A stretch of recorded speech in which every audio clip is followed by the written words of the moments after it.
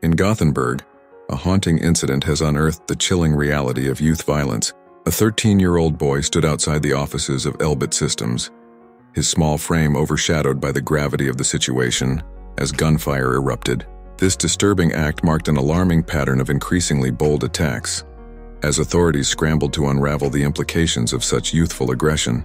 Arrested and charged with attempted murder, the boy was yet another scapegoat in a dangerous game, one that has seen a rise in teenagers stepping into the murky waters of organized crime.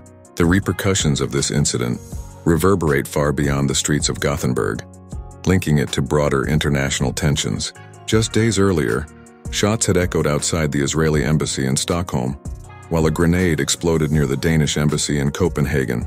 In both cases, fear gripped the community, as law enforcement struggled to decipher the motivations behind these violent displays. Speculations about Iranian involvement in these attacks emerged, creating an unsettling connection between local gangs and global geopolitics. At the heart of this turmoil lies the murky world of Swedish gangs, particularly the notorious Foxtrot gang. Their grip on society has tightened, with their influence seeping into the lives of the youth. Driven by revenge and power, clashes between rival leaders have escalated the violence, leading to tragedies that ripple through families and neighborhoods alike. The murder of a rival leader's mother has ignited a flame of retribution that appears unquenchable, putting innocent lives at risk.